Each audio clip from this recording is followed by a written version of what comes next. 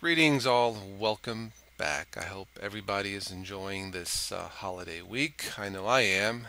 I spent the whole day with my boy doing some shopping and stuff. Temperature here in the Midwest in the 40s. Actually, it's good temperature, nice weather to do something outside, but ironically for me, I still can't do much with the damage to my lower back, my spine. It's starting to heal very, very slowly. And I actually wrote a blog. Thank God for chiropractors, because if it wasn't for my doctors, I would be in serious doo doo. But I'm doing better. Thank you for all of your thoughts. But for this video, we are going to take a look at another comments corner, and it's just basically me commenting on some of the comments on one of the videos that I pick out. I've done this several times before. A lot of you seem to enjoy it. I enjoy commenting on some of the comments, and I'm not necessarily picking out any specific comment. But for this one, this particular comments corner will focus on the last Tosscast I did with Infinitely Galactic, my partner for all of the podcasts. If you haven't already, please take a look at Infinitely Galactic channel. He features the Linux desktop, although he has done a few on Windows. Terrific channel. And IG, as he's called, he is also from Australia. Okay, so Linux Mint 12 versus Windows 7. Let's take a look at some of the comments. Okay, Windows 8 is going to be SHIT. Linux better start doing something with the games. You'll get a lot of community if you do so. A lot of community support. I would happen to agree. Windows 8, I believe Microsoft is planning Windows 8 across all platforms to be the same version. I believe there will be one Windows 8 version for PCs, tablets, Windows 7 phones, and probably Xbox Live, I would imagine. So we shall see what happens. Let's see, games is the only reason I still have one Windows 7 computer. Linux and Mac OS is on the other two. To be quite honest, and I've mentioned this before, I don't really play any games on Linux or Windows PCs. I have my Xbox 360 to handle all of my entertainment needs.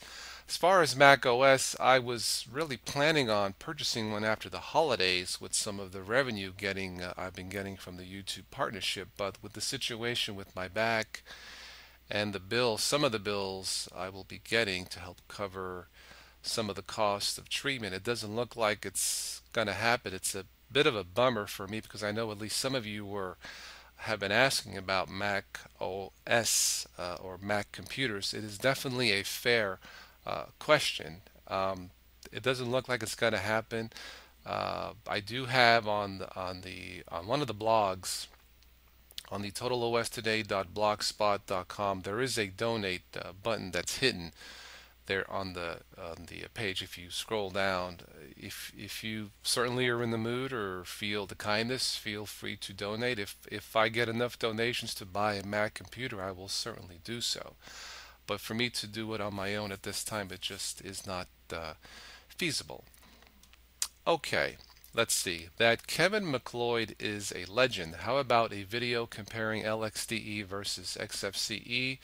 You could put the latest Lubuntu against the latest Xubuntu. Kevin MacLeod runs a website, incompetent.com, royalty-free music, and that's where I've been getting a majority lately of my Creative Commons music for some of the screencasts that I do. He definitely is a talented man, terrific composer, definitely knows his stuff, and if I was filming a movie, I would probably call him for some reasonable rates on a film score. Okay, I'm currently using Arch XMO9. Am I saying that right? And I love it. Tiling VMs are something that hasn't been pushed as much as GNOME or KDE, and while they do have a learning curve due to generally being keyboard based, the power in not having to manage Windows is a great productivity boost. Yeah, I seems like this commentator enjoys customizing. That's great. I do not use Arch at all at this time. I don't believe it's the right one for new Windows users trying to try a new Linux distribution, but I have heard good things about Arch. Okay, let's scroll down. I have Win 7 and Mint 12 dual boot. Both are 64-bit. I installed Mint 12 with 1 gig DVD, and it has much more complete. It is a much more complete GNOME desktop compared to the newest Ubuntu.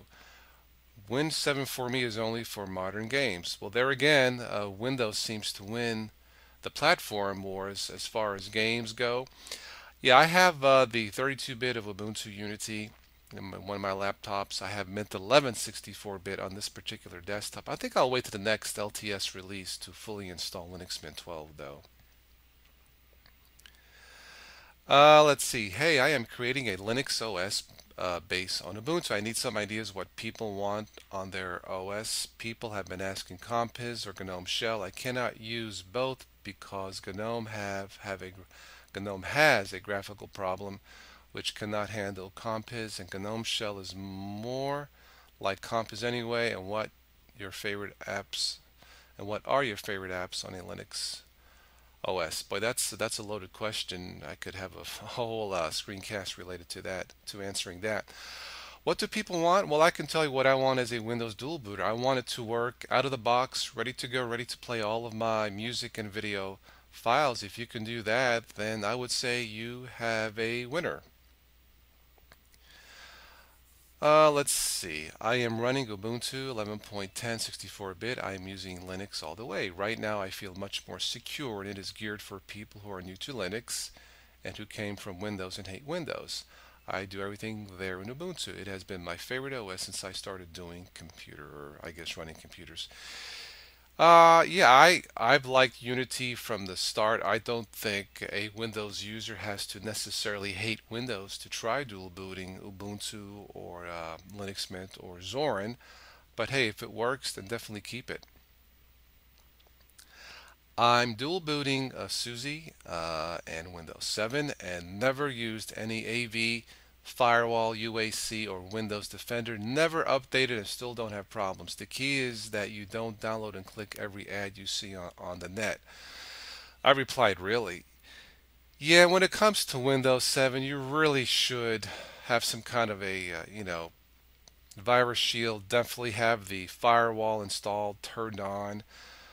Uh, Certainly watch what you click, not just the ads, but the websites. But if you're running Windows 7 without any protection whatsoever, to me that's a major no-no. But hey, if you haven't had any problems, who am I to say, I guess? Okay, the Mint menu is in Mint 12 because it irritates me that I can't get rid of it and just use the GNOME 3 menu. I have it configured so they're both on the same panel bar, and I only have the top bar with no bottom bar. Excuse me. I really don't understand why Linux users want everything to look like it did in 2001. It's been 10 years, people. The world has moved past Windows XP, and nobody except Linux users want their menus in Windows to look like that anymore. Transparency for the win. I just commented sometimes change is difficult.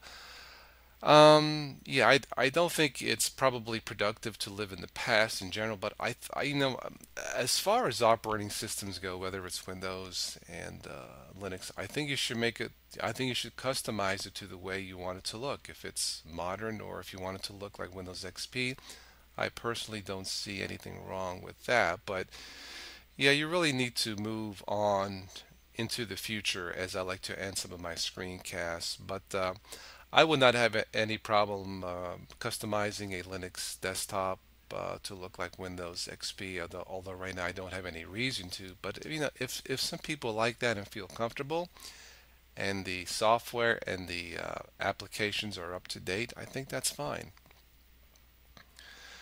Thanks, guys. Thanks, guys. Very informative for a Linux newbie like myself. You are quite welcome.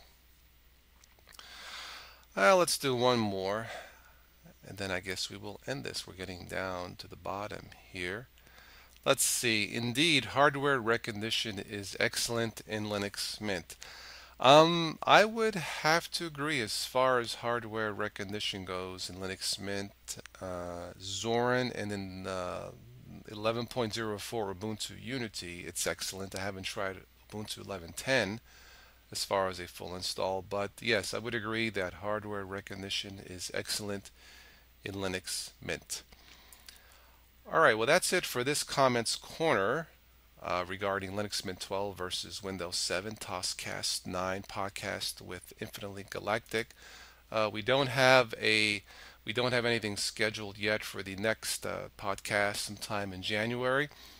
Let us know if you have any ideas. I was thinking maybe we could just do a partner, me and him doing a comments corner together. I'm not sure if that would be informative or entertaining. It might be. Let me know what you think. We don't have any set topics or set dates yet, and I will let you know as soon as we have a set date for the next TOScast.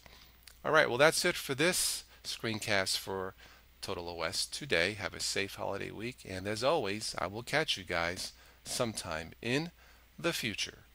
Ciao.